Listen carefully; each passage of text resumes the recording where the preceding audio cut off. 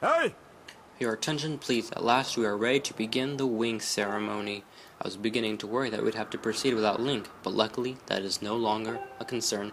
I'm glad you could all make it. Before we start, I'll explain the rules for today's competition. I have attached a small statuette to this bird, who I will then release to the skies. On my signal, press A to dash and dive off the ledge. Once you are in the air, mount your Loftwing. Remember to call your bird promptly with the down once you dive off the edge. Whoever catches the bird and claims the statuette with A will be this year's champion. Those are the rules, simple enough, I should think, but do you need to hear them again? No, let's not hear those rules again. I don't want to hear them. Excellent. As you well know, today's champion will graduate to the next class, bringing him one step closer to knighthood. He will also receive a gift from the young woman chosen to play the role of the goddess in this year's ritual. Today is a special day for many reasons, but it is also the 25th anniversary of our fine institution, now the 26th. To celebrate the occasion, today's champion shall also do something that I don't remember. I hear the young woman performing the role of the goddess this year has crafted the gift herself. I pressed A too fast. And as you all well know, the role of the goddess this year will be performed by, as if we didn't already know, the lovely Zelda. Let's see your finest flying out there. Show me just how hard you've been practicing. Also, I want to see good, clean flying. Anyone caught interfering with other riders will answer to me. That goes double for you, Groose. Hey! Alright, gentlemen, line up. At my command, the competition will begin. Hey! Go, and let's run. And hey everybody, it's SuperGamer1121. Welcome back to Skyward Sword. In the last episode, we finally got our Loftwing back after we got it from the waterfall cave, which is where Bruce hid it. So we wouldn't participate in the wing ceremony, but now we're here in the wing ceremony. And basically, as he was giving instructions, our goal is to chase that yellow Loftwing over there, and it's got a statuette that we have to basically get close to it. So we have to get really close to it, and once we're like right there close to it, a little signal will pop up telling you to press the A button, and a scene will come up showing that you're about to grab the statuette. And we're going to fly, and this flying minigame is only one of 2 flying minigames that we're going to have to do. I'm not going to spoil the other one. This one is really easy if you know what you're doing and you're a good flyer. I'm not the best flyer, but it's pretty easy. And look, we're almost right there. What the joke? Oh, you moved. I didn't like the fact that you moved. Wait, where are you? Where are you? Where'd you go? There you go. There's always a little yellow arrow when he's off screen like that to let you know where he's at. And now I'm flying aimlessly because my frames, I believe, are dropping. Okay, there he is. And anyway, there's a second mini game that's going to come on like in the second half of our adventure. I don't know. And it's we could have pressed A right there. That one, the second mini game, is much more frustrating. So take this time to really learn the mechanics of flying. But don't worry, you'll be doing lots of flying in this game. Trust me, lots of get out of my way. Lots of flying in this game. Because basically in this game, flying is your mode of transportation, like Epona, like the King of Red Lions in Wind Waker, the train in Spirit Tracks, the boat in Phantom Hourglass. So this is your form of transportation here. So I just wanted to quickly point that out. And what I also want to point out is how not good I am doing at this. Like I said, I thought it was better. Oh, wait, we're like right there. We're right there. We're right there. Yes, yes. And here's the scene. Hey, don't you know this is my day to get all the glory? And then Bruce interferes. Yeah, you heard him.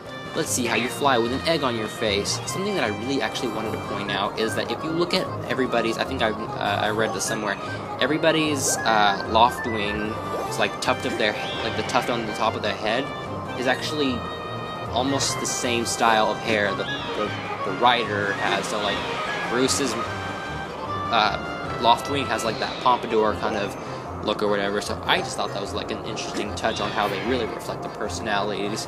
But we're almost there, and you really want to just avoid the eggs, but it's not really difficult, and there we go, we got the bird statuette. Proves our victory today, and wait till Zelda sees this. And that was basically the wink ceremony.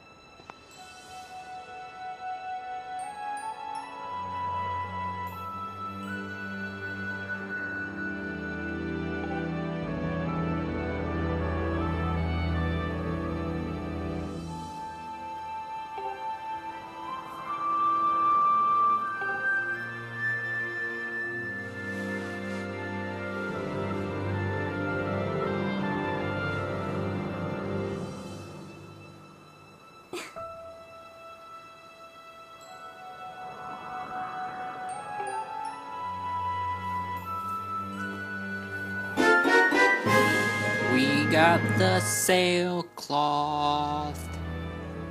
Don't know why I sang that, but now you can jump from any height without fear of painful landing.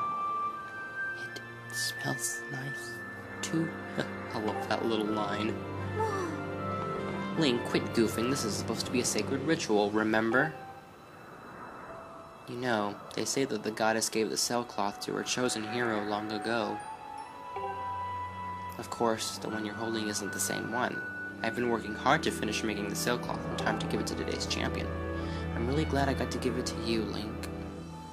Make sure you take good care of it, okay? Thanks for making it up here to do this with me today, like you promised, Link.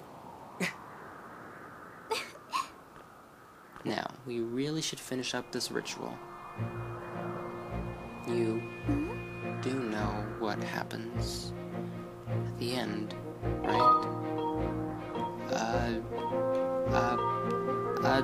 Uh-oh.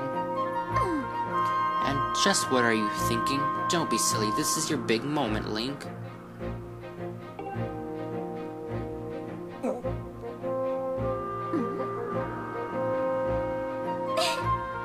You have to jump off the statue. What? Look down, see the big round design of the courtyard below? To finish the ceremony, you need to drop down right into the center of it. Leap off the edge right here.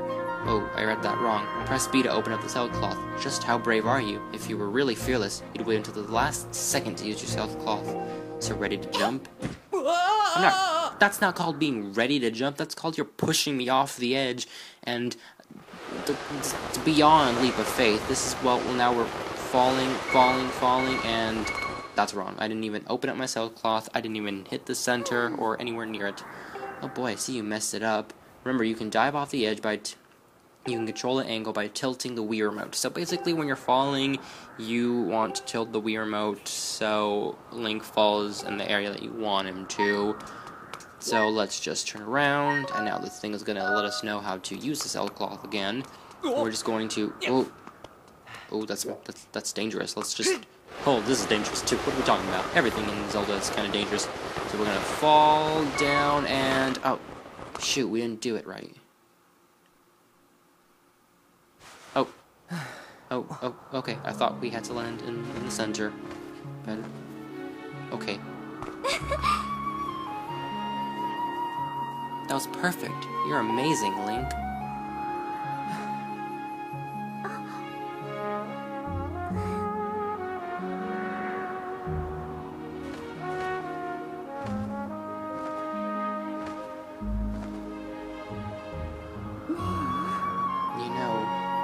Seeing as how you won today, and with the weather being so nice, you think maybe you'd like to, you know, go fly around the clouds together?